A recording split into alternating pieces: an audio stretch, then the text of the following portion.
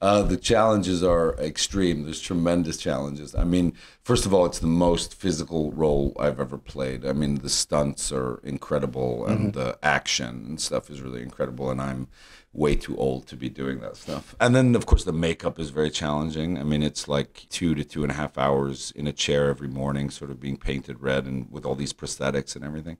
But the thing that attracted me to it was I had read the Mike Mignola comics, with graphic novels when I was like in my 20s. I sort of went through them, and superhero movies are the mythos of modern America, right? They are the ancient Greeks had Agamemnon and Achilles and Troilus and Cressida, and we have Captain America and Iron Man and Superman, right? And they are our mythos. So I wanted to be involved in that conversation clearly, right?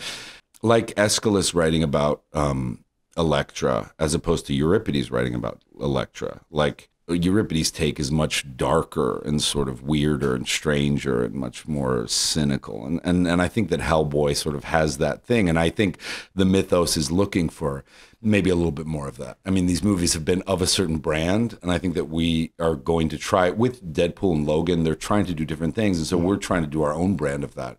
And I was really excited by that concept, to make like a real monster movie that's dark and scary and about the end of the world was exciting.